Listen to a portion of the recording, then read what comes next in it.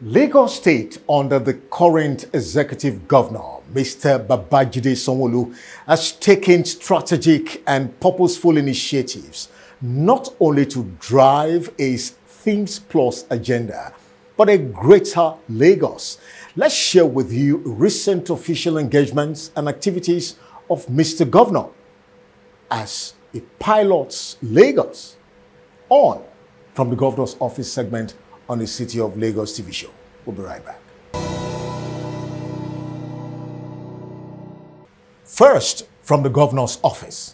As part of his progressive development initiatives, the Lagos State Governor, Mr. Babajide Sanwo-Olu, launched the Lagos Market Trader Money Initiative with 14,750 beneficiaries, cutting across all the geopolitical zones in Lagos State. The launch, which had in attendance key cabinet members, executives from the State House of Assembly, traditional rulers, market leaders, associations, traders, and local government chairmen, was in fulfillment of a promise made during the commissioning of the Middle Market Agro-Produce Initiative in Idioroko, Sunday, 17th of December 2023. Governor Sanwo-Olu, in his speech, noted the significant value, relevance, and importance of the initiative to reaffirm the Things Plus agenda of his administration. This initiative was conceptualized as a stopgap measure of state government to empower small-scale traders in our food system by providing them the financial support to expand their businesses, thereby fostering economic growth and improving the lives of many within the state.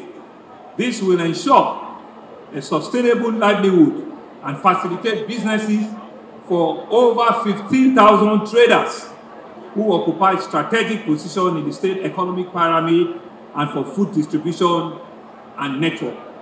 Lagos State, which has a growing population, and the population is growing every day, has a food system transaction value of over 6 trillion annually, and in the process of establishing a dynamic food market system under the food system transformation agenda to promote the preservation, storage, transportation, and presentation of a wholesale food for the entire populace, with the aim of reducing food wastage, improve affordability, guarantee food safety, quality, and accessibility. The initiative led to the implementation of key projects such as the establishment, the first of its kind in the whole of West Africa, a Lagos Central Food Security Systems and Logistics Hub at Ketu Eriyu. That project is about 60 to 70%, and we're happy that before the end of the year, we'll be completing the first food logistics hub in the whole of West Africa. We have also seen that we have launched the middle-level agro-produce at Idioro, Mushin, as a mark of our resolve to follow through the agenda. Work, therefore, has commenced at 3 additional middle-level markets. The one we did at Idioro, 3 other ones have started concurrently. We are doing one in Agege, we are doing one in Otedola, and we are doing one in Abule Ado. Before the end of this year, by the grace of God, these additional 3 food hubs will be added to our Central Food Systems and Logistics Hub, and we believe all of them will be commissioned before December 2024. Today's event, which flag off the implementation of the Lagos Market Trader Money, will support 15,000 markets with a sum of 50,000 naira each. The beneficiaries were identified by our agreed field officers that served as enumerators in collaboration with all the Yalojas and the Babaojas in all of our markets around our total 57 LCDA and local government council. The beneficiaries were selected through a methodological process that is targeted at ensuring that 200 beneficiaries from the markets an additional 50 beneficiaries that were selected by the Yaloja and the Babaloja, which gave us a total of 14,750. The 750 balance were identified from markets within the, which gave a total of 14,250. The 750 balance beneficiaries were identified from the markets within our barracks and our military formation.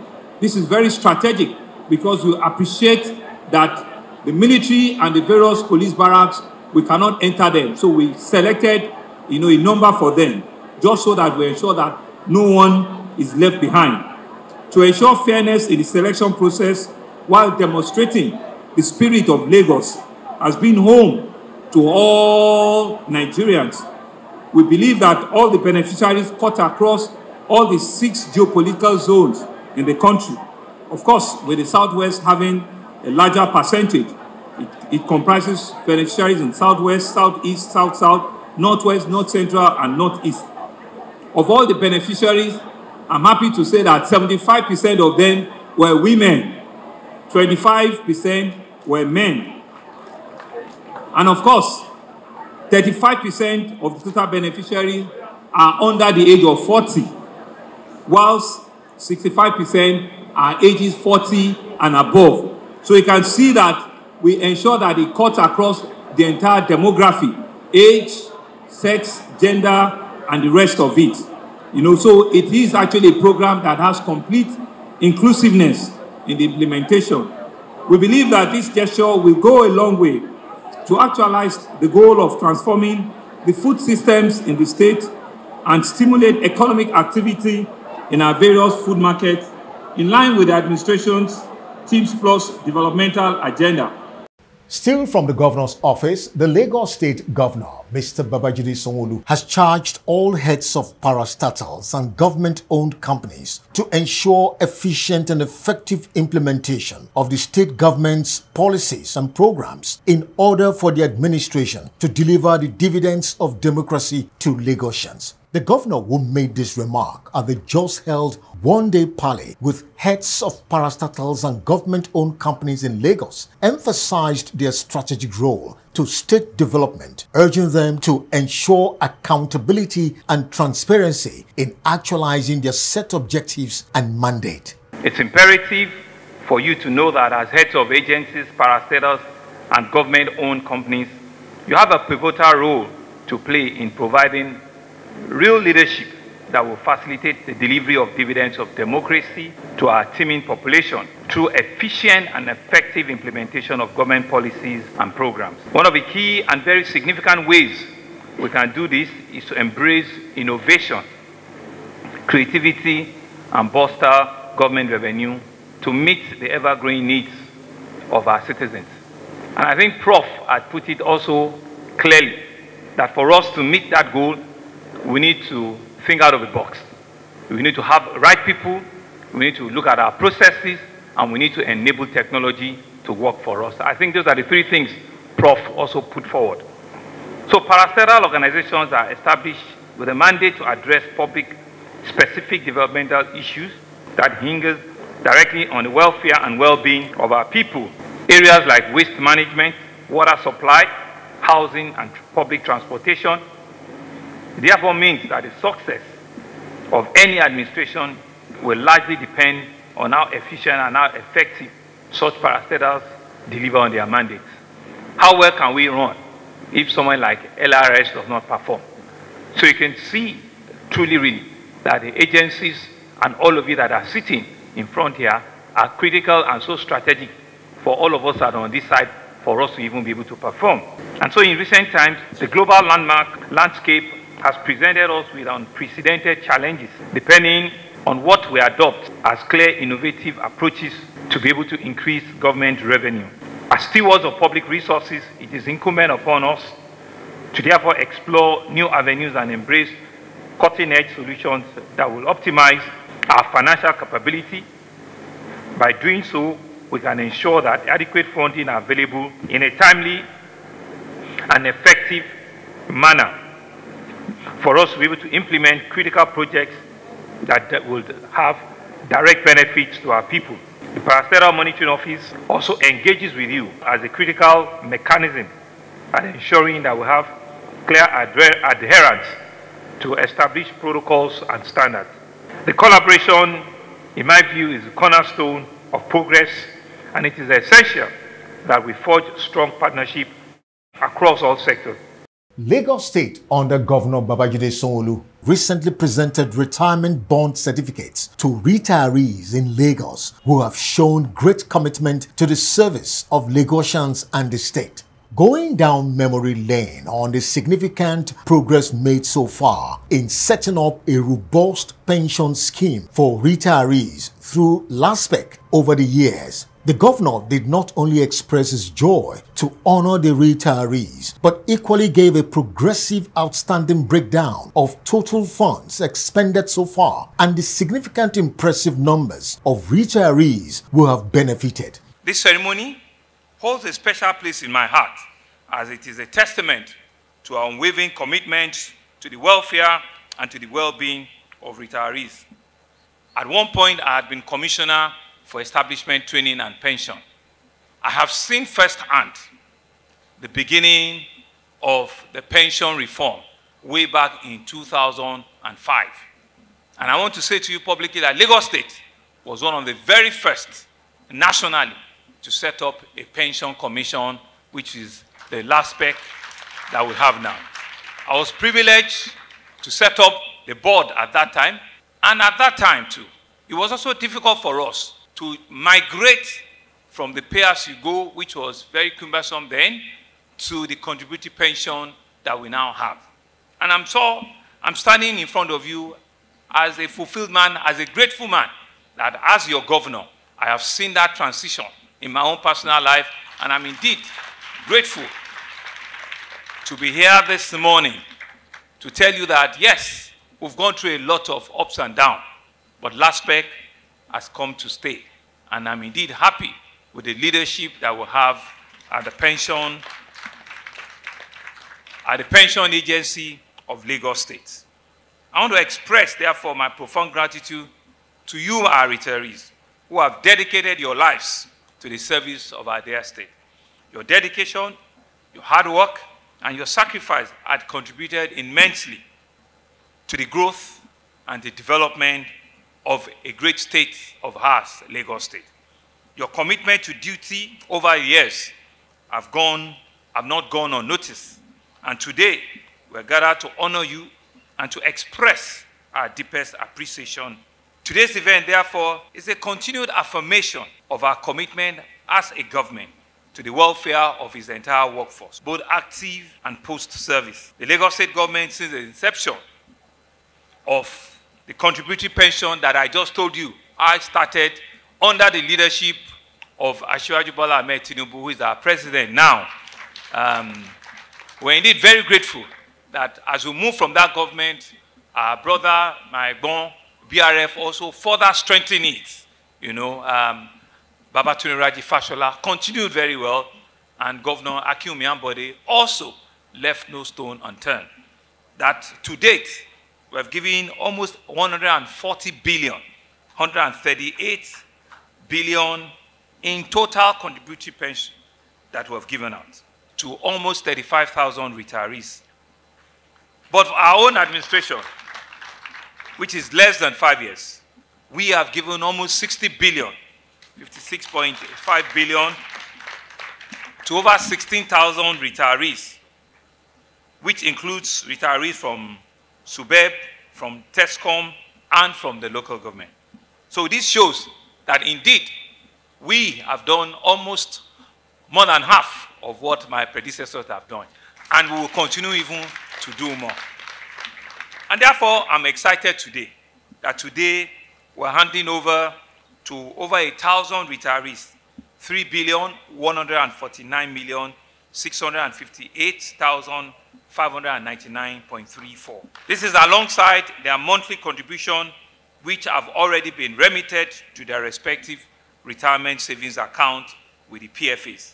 Distinguished retirees, ladies and gentlemen, I'm honored to mark the significant moment. As of today, my administration has covered well over half of the total contributory pension that we have seen in Lagos. While we acknowledge the backlog of payments, I have a good news for you here today. I am pleased to announce that we have made significant progress and that we are almost at the end at ensuring that once you retire, you will have your paycheck the very next month.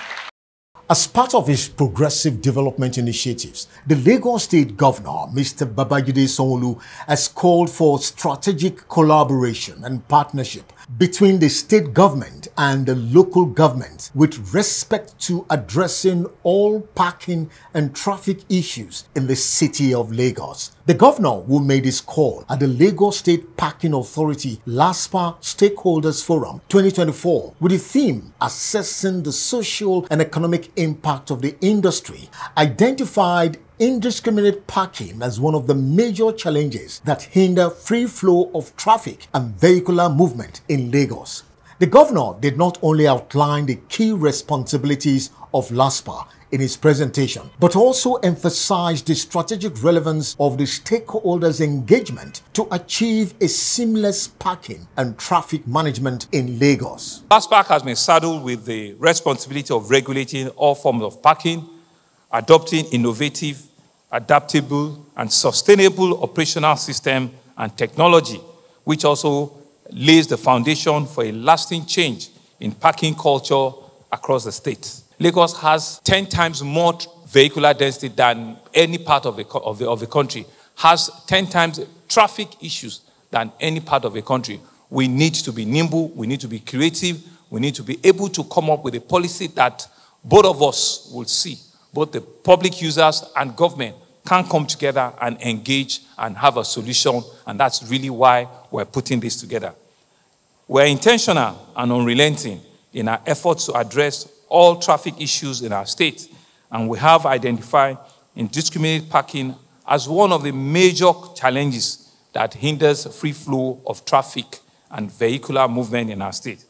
We have adopted a model that ensures a win-win situation between the state and the local government. The state have also shown that we can collaborate with our local government, and I think they need to give themselves a round of applause. It is not a case of who wins what. It is for us to have a joint solution in the state to be able to resolve whatever the hiccups that we have. We know that there are some constitutional responsibilities that give some of those authority to the local government. But we realize that because Lagos is a city-state, is a cosmopolitan city-state, you probably even find it difficult to know when you have moved from one local government to another. It is seamless. So what we're trying to do is that instead of having 57, agencies running over you here and there, why can't we collaborate? Why can't we have one system that works? And we're happy that our local government have worked with us. And this kind of collaboration is not the first time we're doing it. We've done it in LASA, which is the Lagos State Signage Agency, which shows that, when government works together at all tiers, we can create a win-win, we can resolve issues, but the citizens will be the major beneficiaries of such engagement. And finally, from the Governor's Office segment on the City of Lagos TV show, Governor Babajide Sanwo-Olu received in audience the United Kingdom Secretary of State for Business and Trade, Kemi Badenoch, and a team on a courtesy visit at his Marina office. The British envoy noted her visit is to strengthen international business relationship between British investors in Lagos and the Lagos State government. The first meeting that I had was a British Business Roundtable, which is businesses from the UK that are investing in Nigeria, mainly in Lagos as well. And they told me what it was like working here and wanted me to tell you how excited they are about investing in the country, in Lagos, and also some of the challenges which they've been experiencing. And we want to make sure that we have the two-way trade. So British businesses in Nigeria and the investment, but also the exports. I'm also the Secretary of State that covers exports. We know the challenges that Nigeria is having with foreign exchange. One of the ways that you can resolve that is exporting more and finding out what we can do on the UK side to reduce those barriers to trade and ensure their business between the two countries. On his part, the governor, who reiterated the various developmental initiatives of the government, promised to sustain an investment and business-friendly environment for British investors to thrive. The conversation really for us is about, creating that opportunity for businesses to thrive, for the very youthful, dynamic, young population that we have, be able to express themselves, be able to, activate their engagement with other young leaders in the world. And I know that the UK is doing a lot in that, in culture, arts, entertainment, tourism. These are areas where Lagos continue to play an important role. And on infrastructure, we continue. Helen was with us, a year and a half ago, 2 years ago, where we continue to push the verticals around, making the place, a lot more livable, and being very resilient, that it can compete, with other big cities of the size, given the regular challenges of traffic management, pollution, environmental issues, and the rest of it. We'll continue to push on that. We've been having conversations on waste conversion and the rest of it. And if I remember very well, about a couple of years, when the Prime Minister had mentioned that they wanted to, advance that conversation with her. I don't know if you've met the lady, she's a Nigerian, but she's got very deep British,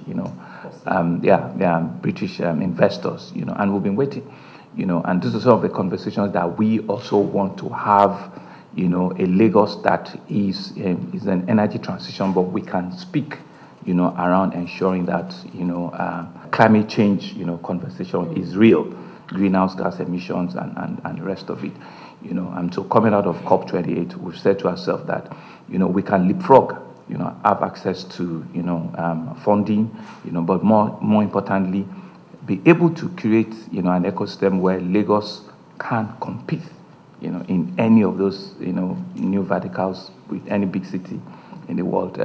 Nigeria has its own challenges, like you say, I'm a local, but we continue to help and push, our country in a way and manner where, all other parts of the country can also grow and develop, in a very systematic order. And part of the things we've been saying is, let's consume what we grow. Let's grow what we consume, so that we can reduce our dependence, on foreign currency, mix. But that also is not to shut ourselves on, and not being able to, move away from a mono product, which has been oil that we've been relying on, and diversify, have other, import, export-related products that can enhance and increase and reduce, the pressure that we currently have, in our country.